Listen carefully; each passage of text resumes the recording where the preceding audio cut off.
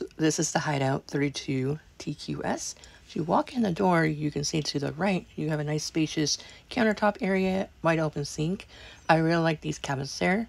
They're really easy to open, lots of shelves that can reach all the way to the top and bottom, no wasted space, and there's double shelves up above. Another feature I like about this one is that there is 4 long, deep drawers for lots of storage. Check out these bunk beds.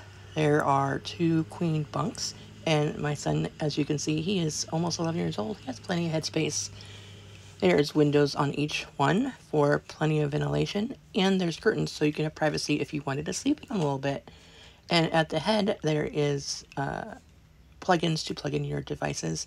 Each side has walkable shelves that are actual drawers, and each cabinet is a closet that has space for you to hang up your clothes if that's what you want to do, and shelves down below.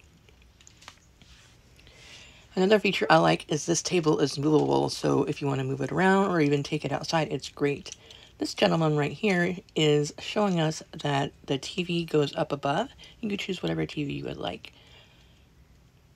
Jackson, always the one to get into anything, is checking out all the buttons on their microwave as we're checking out this 12-volt fridge, which means that it can run on electricity, not on propane.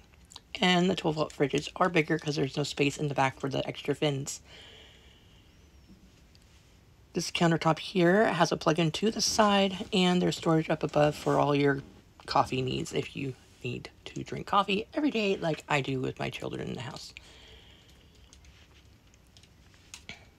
Look down below.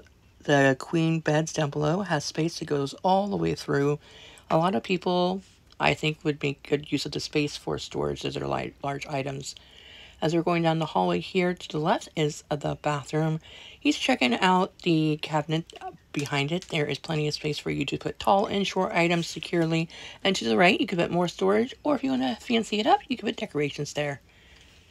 There are 3 long drawers and a cabinet down below that you can put a garbage can if you'd like. And there's more storage in the corner to put toiletries or extra towels and extra washcloths, things of that nature. And then we actually just redid our wardrobes here, so yours were tucked back. Walk around, and right up above there is space for you to put the large canvas boxes. And that is the walkthrough I have for you today.